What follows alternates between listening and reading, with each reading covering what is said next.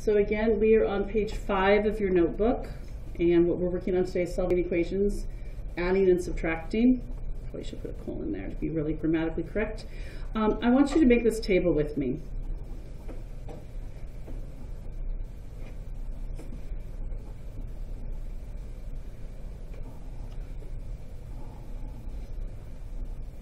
I used to have this as a poster on my wall above the board. It got a little faded last year and I took it down.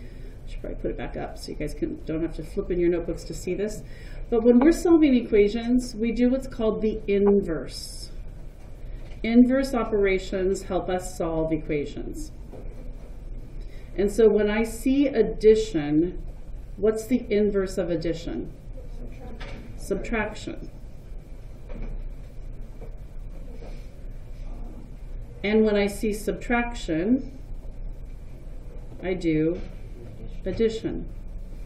Now, even though tomorrow we're going to be focusing on multiplication and division, I'd like this all in one section of your notes together. So let's add when I see multiplication.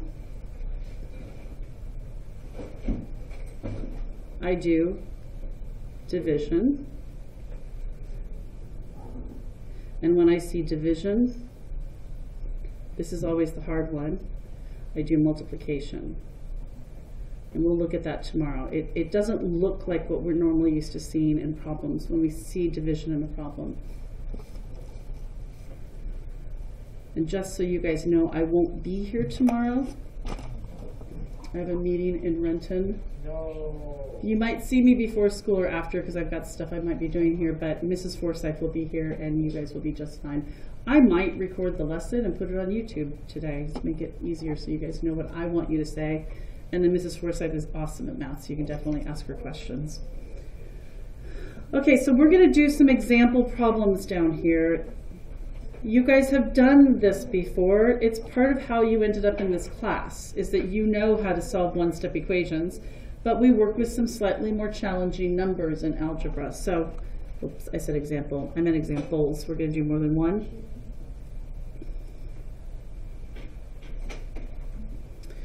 If I have x minus 10 equals 4, this is connecting this to this chart we just made. What do we see in this problem? Subtraction. So if I see subtraction, what do I do? Addition. Our goal is to get this variable isolated or by itself. And so by adding 10 to both sides, I'm going to say negative 10 and positive 10 equals 0. What's left on the left side of the equation? X. What's left on the right side? 14. And then we check. We go back to the problem, we put the number in where the x was, and we see if it works. 14 minus 10 is 4. 4 equals 4, so it checks.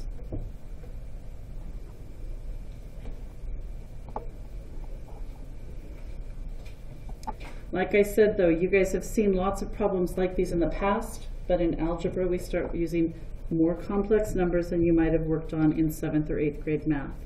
So if I have 2/5 equals x minus 1/5, now we're dealing with fractions. I want to show you 2 ways to solve this. And I'm going to make a confession as your math teacher. I'm not a fan of fractions. They drive me crazy. Now, your book is solving this in a really simple way. They're going, okay, we have the same denominator. I see subtraction, so I do addition. And that's true. We could easily do it that way. Negative 1/5, positive 1/5, 0, correct? What do I have on the right then? X. And what do I have on the left? 2/5 plus 1/5 is 3/5. I could also solve this. Well, first let's check it.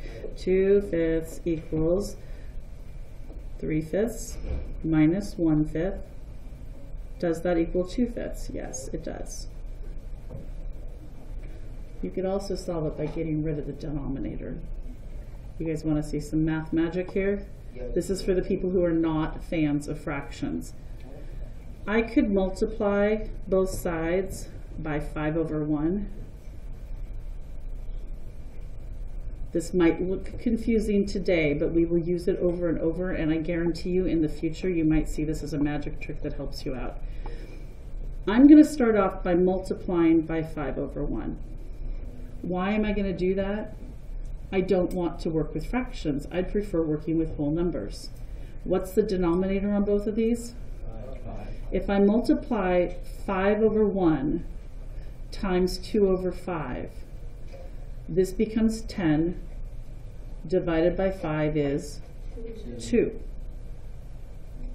Really what happens, this and this cancel.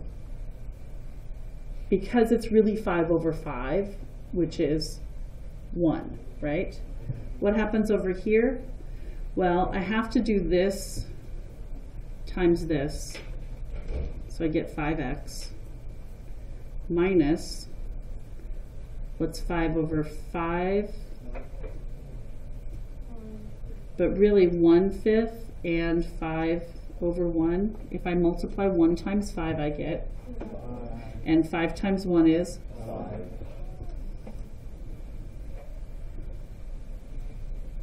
And now I have just whole numbers. The problem is I have a 5x here, so I'm going to have to deal with that at the end. And that's going to put us back into having 2/5 as our answer. This is probably not the easiest way. I'm just showing you there's another way to solve it. Does that make sense? Okay. Can I get it? Now I'm going to add this 1 to both sides.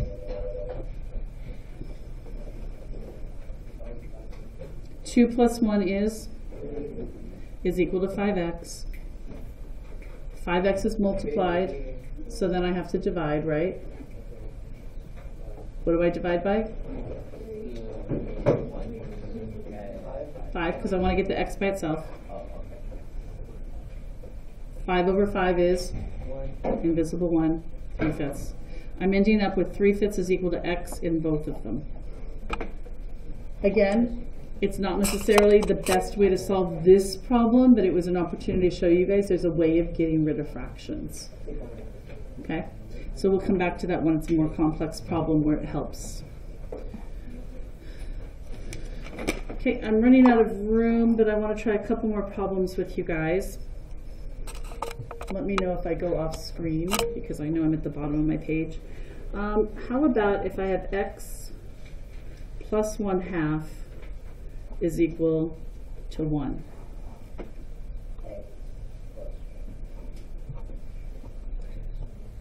I see addition, so I'm going to do, what am I going to subtract? Can you write that as a decimal if you want? It means the same thing. 1/2 minus 1/2 is going to give me 0. That leaves me with just the x. What's 1 minus 1/2? 1/2. Can I go back and check it? Yes. 1/2 plus 1/2 equals 1 whole, and so it checks.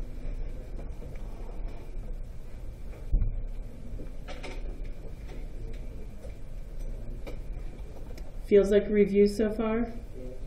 Can I see some thumbs up, sideways? Where are we at? Mostly up, but need some practice is what I'm feeling, yes? Okay, one more example, and I'm going to flip to page 4. Again, normally I would have you guys just use this for some practice problems, but today we're going to do what's called solving equations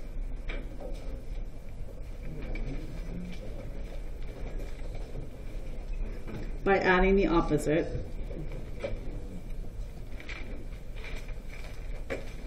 Your book separates these out from regular problems. I think they're pretty close to the same thing. If I have -8 plus x equals 2. What's different about this one? Instead of this saying x minus 8, it's the -8 is out in front. So we're just going to add the opposite. What's the opposite of the -8? 8. Right. And the deal is we're trying to get the x by itself. So whatever the number is that's with there, with the x, we want to look at the number and do the opposite to it. This is a negative, which is really subtraction. So what are we going to add? The opposite to it. And I heard somebody right away say it's going to be 10. Doesn't that make sense? Question? Couldn't you just like, this is what I've been doing now, like, couldn't you like, with these numbers, couldn't you just add that number to that number? That's basically what you did. It's basically what we're doing, yeah. We're going to go back, you could also rewrite it this way, right? The x is positive. Positives are invisible if they're at the front of an equation. The 8 is negative. I just used commutative property and rewrote them. Same idea, right? We would still just add 8 to it. But how do we check it? Negative 8 plus 10 equals 2. Does that make sense? Negative 8 plus 10 equals 2. It does, so it checks. Let's try one with a decimal.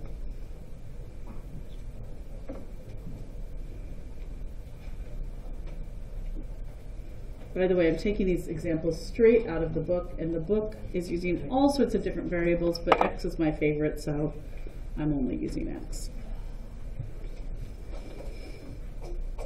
How am I going to solve this problem?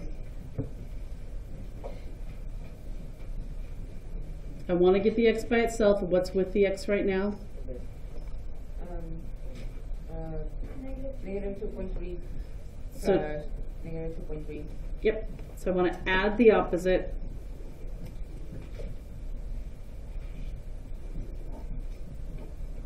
And I end up with x is equal to 9.3. If we want to check it, negative 2.3 plus 9.3 is equal to 7. Well, the decimal takes care of itself, right? Yeah. So now we're just dealing with the whole number in front of it. Negative 2, positive 9 gives us 7.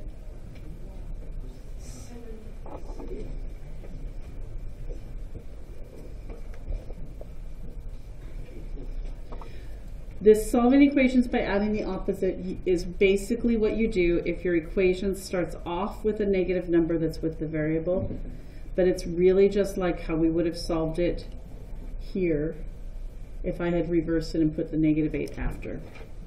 So you guys are going to have some problems in your book to do. You're going to be working today on page 80.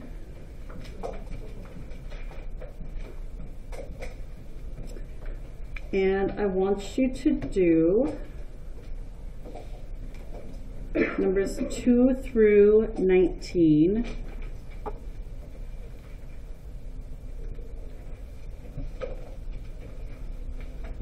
And yeah, that's, what time is it? 33.